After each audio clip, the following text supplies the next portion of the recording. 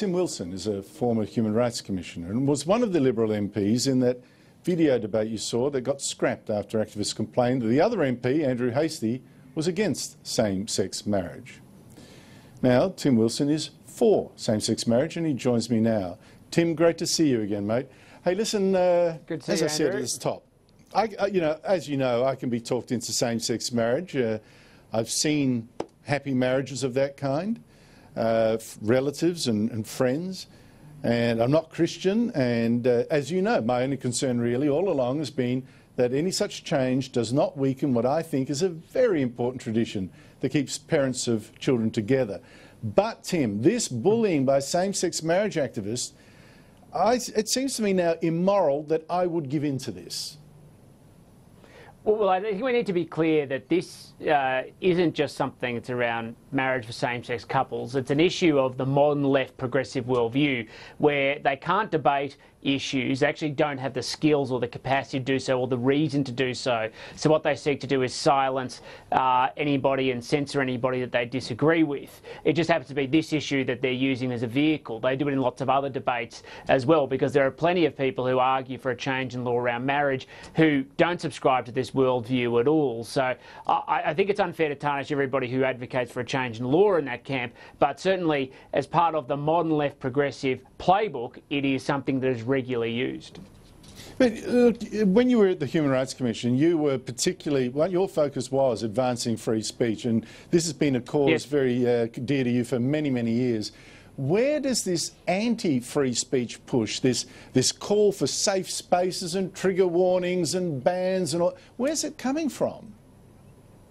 Well, I care about freedom, and I care about freedom in all of its forms, and it comes back from debates that were had in the 60s about social pressure and institutions and whether they created patriarchies and heteronormative behaviour and all those things. And what the left has done over a very long period of time is gone through institutions, stacked them out with their people, so they've now become the dominant authority within society, and their objective has always been to use sociological theory to rebalance society and to silence and censor people they disagree with for raising difficult or unpopular views. So this is just a fulfilment of a march through the institutions that you're very well aware of, dating back to the 60s, and now they're in position of authority. They don't like to be challenged.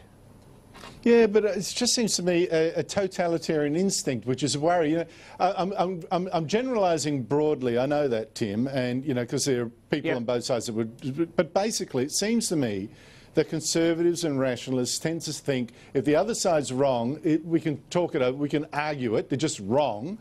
But with too many on the collectivist left, this activist left, you're not wrong, you're actually evil. And so we shouldn't even let you speak because you are actually evil. Am I onto something there?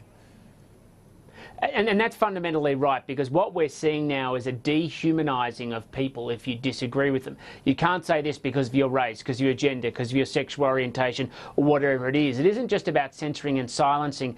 It's actually about questioning the legitimacy of your place in society to have discussion and to have debate in the hope that they won't have to then go on and engage with you, because at the heart of their arguments is theory that most people, it doesn't reflect people's real world, which is most people are good-natured, they want to go on and contribute good things to society, they want to take care of themselves, their family and their community. And as a consequence, that can sometimes be intolerable because it doesn't fit within the perfect worldview of the modern left. And you've given plenty of examples on your program already. We had another one earlier this year with Ayaan Hirsi Ali, where as a critic of Islam, she wasn't able to come out, or she was able to come out, but was with the threat of massive protests to the point that she withdrew.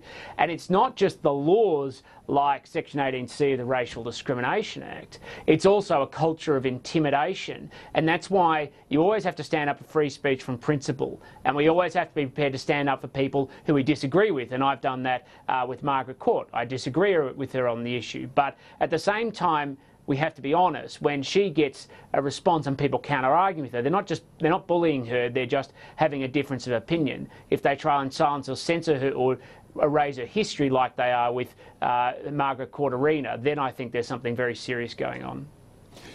Going to this particular issue, though, same-sex marriage, you're passionately for it, obviously, and I can certainly understand why. And you know, we're friends, so I understand all that history. But how damaging is it to the cause when you see the most vocal kind of activists acting like this? I mean, it's terrible. Well, I'm for marriage for same-sex couples because it's a freedom issue, just like freedom of speech. People's freedom to live their lives as they see fit, and for the government not to come along and tell them what they can and can't do.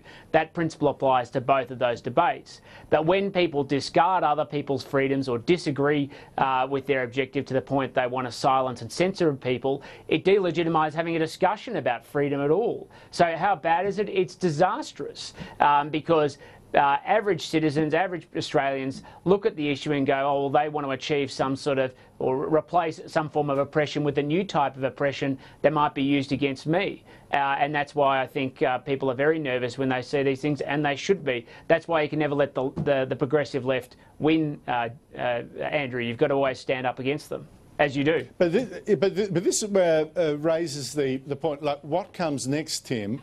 Because if we do legalise same-sex marriage, and we're already getting this bullying now with people having their jobs threatened, their businesses threatened, their physical safety threatened, if it becomes law, you could lose your job by expressing an opinion there. What's next? You know, will there be laws saying that you can't oppose it? Will you be obliged to, if you're a baker, for instance, to bake a cake, a wedding cake, even though as a Christian you might be against it? What's next?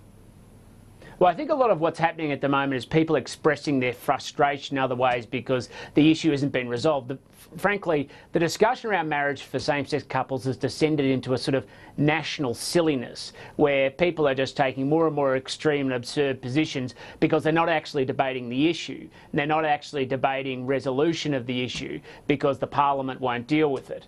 And so I think we've got to be mindful that that is part of the reason why we're seeing this type of ridiculous behaviour. But no, I don't think that's the future at all. It's only the future if we keep not dealing with it and finding a sensible way through it where we try and bring people together to unite the country. And I've proposed ways you can do that in the past around designing laws to make sure that people can never face persecution as a consequence of their opinion on marriage, because at the heart it sits in people's faith traditions or their views of tradition as a general proposition and how important it is.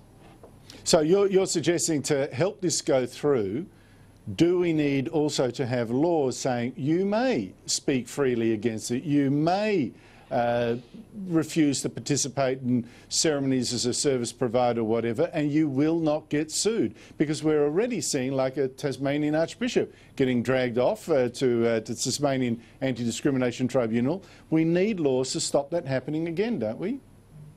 Well, the case you've cited with Archbishop Porteous was an overreach for law when we took the principle in 18C that it was unlawful to offend somebody and took it to a state law and said it isn't just about race, it's about everybody. And he got captured with that. So that was a bad law to start with. That really has nothing to do with the debate around marriage except for the fact that he was using or engaging that argument. The same thing could have come up on matters of gender, of disability, or of people's pregnancy. As an example. So that's an entirely separate debate. But do we need to make sure that nobody faces persecution as a pathway to resolving this debate? I think resolutely yes. But I do think Conservatives who oppose a change in the law need to be mindful that if there isn't a change of the law under a government that's sympathetic to those issues, you'll get a decision by Labor and the Greens who will be completely dismissive and disinterested. Lastly, Tim, the push for recognition of Aborigines in the Constitution and giving Australians with Aboriginal ancestors extra legal rights as a consequence. Last week, a meeting of Aboriginal leaders said they wanted a treaty and they wanted a separate kind of parliament for just Aborigines to advise the real parliament, and they wanted that in the Constitution. Are you in favour of racial division like that? Well, I'm not in favour of racial division at all. I'm in favour of any pathway that seeks to unite the country.